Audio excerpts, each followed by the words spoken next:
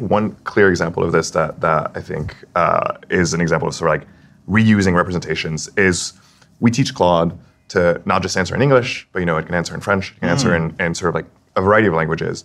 And if again, there's two ways to do this, right? If I ask you, a question in French and a question in English, you could like sort of like have a separate part of your brain that sort of like processes English and a separate part that processes the French.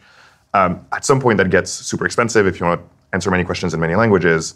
And so another thing that we find is that some of these representations are shared across languages. And so if you ask the same question in two different languages, and let's say, you ask what's the opposite of sort of like the concept of big is shared in French and English and, Japanese and all these other languages.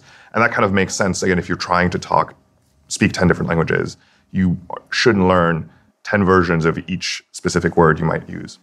And that doesn't happen in really small models. So like tiny models like the ones we studied a few years ago, then like Chinese Claude is just like totally different than like French Claude and like English Claude. But then as the models get bigger and they train on more data, like somehow that pushes together in the middle and you get this like universal language in which like it's kind of, thinking about the question in the same way no matter how you asked it and then like translating it back out into the language of the question.